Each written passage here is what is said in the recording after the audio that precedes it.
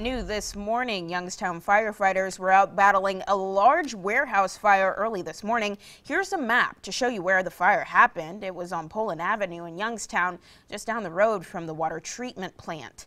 This warehouse caught fire around 10 last night, and as you can see from the video, it was pretty serious. Crews were able to contain the fire, but they were called back out around 2 this morning when it started up again. Fire officials tell First News the building was a vacant storage facility, and you can see it collapsed and is a total loss.